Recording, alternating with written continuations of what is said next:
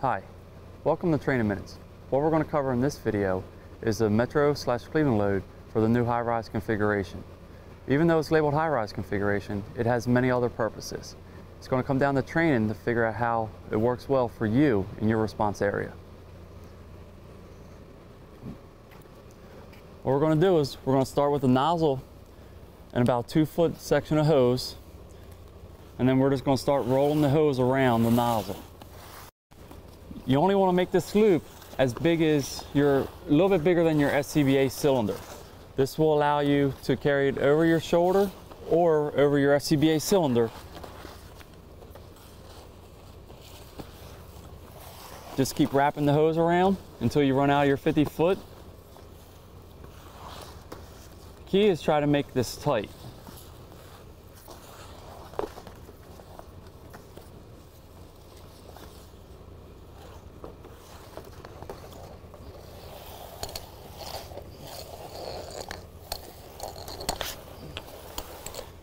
Once you finish with your first 50 foot, attach your second 50 foot section.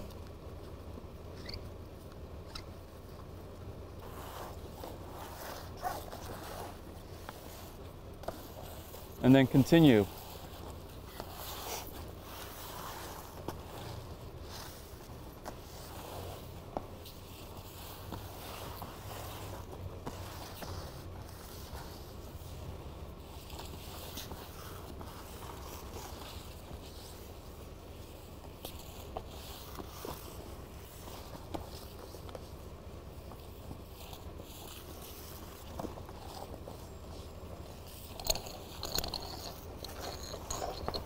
Once you're done, separate the center, grab your blue straps. With your straps, you can either go on the outside or the inside. Slide your straps under.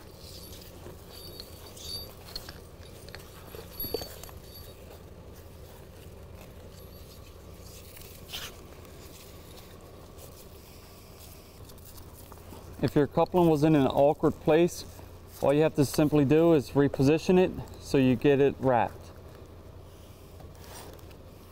To deploy this, simply undo your straps.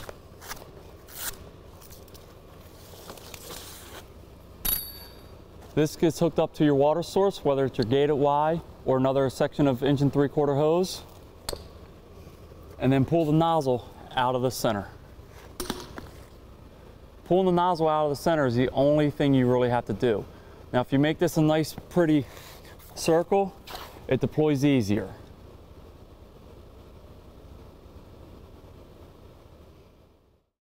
This demonstration, we're going to show you how to carry the Cleveland load. One person firefighter carry over the shoulder. Firefighter is going to pick up the middle, place it on their shoulder, and go up the stairs. This demonstration is going to show the 2-person firefighter carry over the cylinder.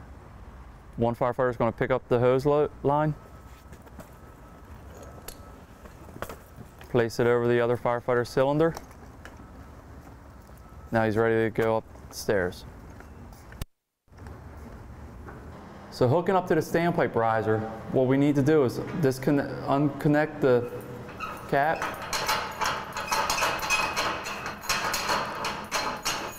Since this riser is pointing straight down, we're going to take the 45 elbow in there in our officer bag and hook it into the riser.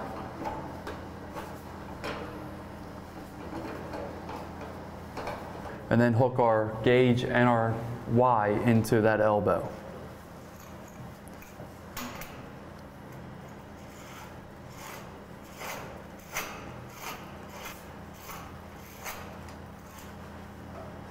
Hook our gauge in line with our Y.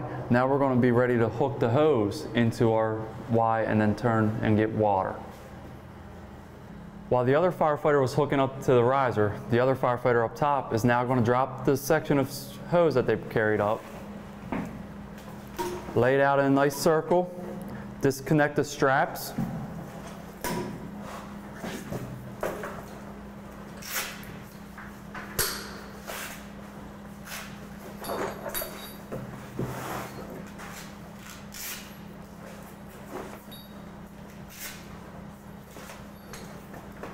Move the straps off to the side.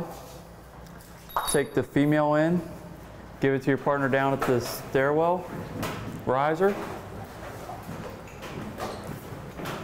and have them hook into the riser. While he's hooking into the riser, you can take about 5 feet of hose and separate it from the pack and put it off to the side. Off to the side more. There you go.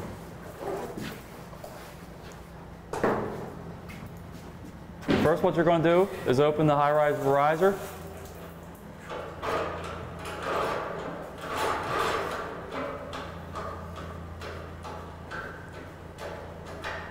Open it all the way. This is why it's important to keep both handles on the Y, because at this point, he's going to use the side that's not connected to bleed the riser.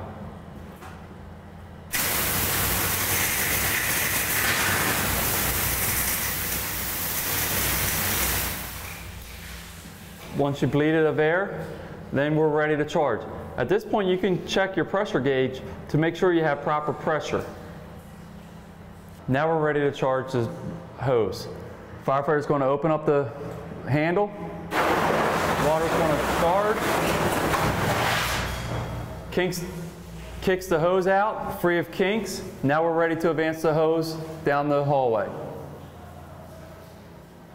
At this point, you can bleed the line.